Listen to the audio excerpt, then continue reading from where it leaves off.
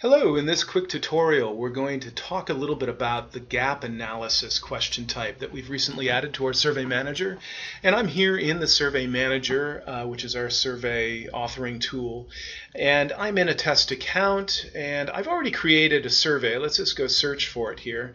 There it is, Gap Survey. And I am going to, before we edit it, to show you how we created the gap analysis, why don't we go to a preview? And I can preview in a variety of ways since our system supports mobile apps as well as mobile web, even online surveys. So we'll just do it in an online survey for HTML5. So here is a very typical gap analysis question where we have placed two questions side by side that have common response scales and common attributes or questions that you want to compare. So I can go ahead and compare our other stores, let's say, versus our store. Of course, our store is most excellent, so we'll give it a high ranking. And that's how we would then progress through the rest of the survey. So I'm going to close that preview and now edit the same survey and show you how we got there. Okay, so here we are in our wizard, our Create Survey wizard, and I'm going to edit the first question. And here in the first question, you'll see we've added at the bottom, and it has to be in a matrix question. So you're going to create, in this case, at least two matrix questions that you're then going to compare side by side in the same screen. Okay, so this is the first question. It is a matrix question, and you'll see the gap analysis option, which has just recently been added, has the check box checked. And when that is checked, new functionality appears on the screen. So let me uncheck it and show you what it would normally look like, a matrix question.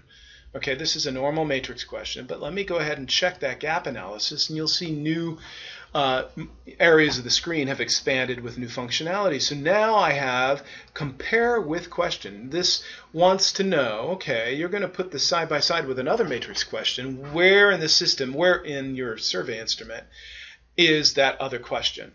And it's other stores. Okay, so that's the one. And of course, it's critical that you compare apples and apples here. You don't want to compare one matrix question that has a different response scale or different attributes to another question. They have to be identical. And so we're comparing our store against this other question, other stores, right? That's the logic here. And now we also have the ability to add in a common question text, which will appear above both of the questions.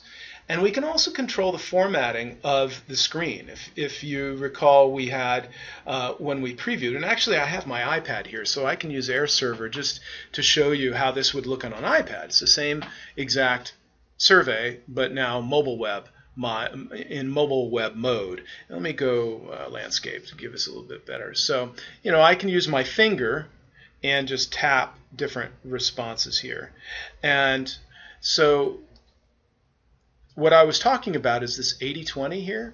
So we have 20% of the screen space dedicated to the attribute text. So if you didn't want any wrapping, and you had more than, we only have 2 or 3 words here, but let's say you had more of a sentence and you want to avoid wrapping, then you could dedicate more of the screen to your response text and less of the screen to the button area. So that's what these areas, and you always want to equal 100%. So this could be 30, and this could be 70 or 40, 60, however you want. I just wanted to show you visually on the screen what that will impact. And here are our attributes or questions and our response scale. We've just selected a 7-point scale, but it could be anything you want. So that is how you set up your gap analysis question itself. And let's go ahead and save this. And now we have saved our question. We can preview it as we already have, or continue through the survey wizard. But for the sake of this tutorial, I really only wanted to focus on how you author your gap analysis survey. We've seen that both in HTML5, which by previewing here, you have the option to preview, as well as we've seen it on the iPad itself. And I'll just rotate so you can see this is actually an iPad in my hand using the emulator Air Server. So thank you very much for your time, and this concludes this particular tutorial.